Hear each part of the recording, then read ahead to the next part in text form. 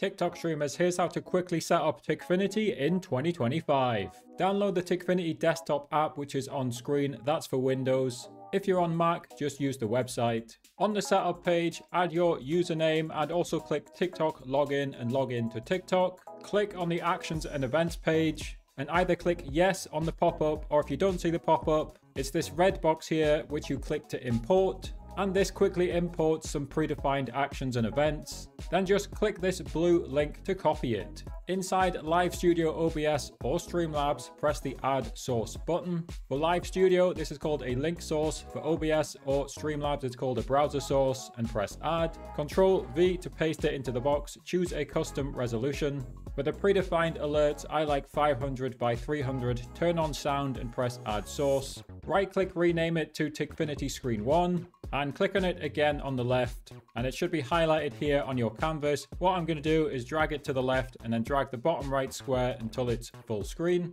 and you can drag it to center it if you wish. And finally, we're going to head back into TikFinity to test it on the actions and events page. We're going to scroll down the actions and events page, and firstly, just increase this queue number on screen 1 to 1000 or something high. And then let's continue scrolling down the page to the simulator, and you can press all of the simulate buttons to test it. Note that Live Studio bugs out sometimes. You might have to close and reopen Live Studio.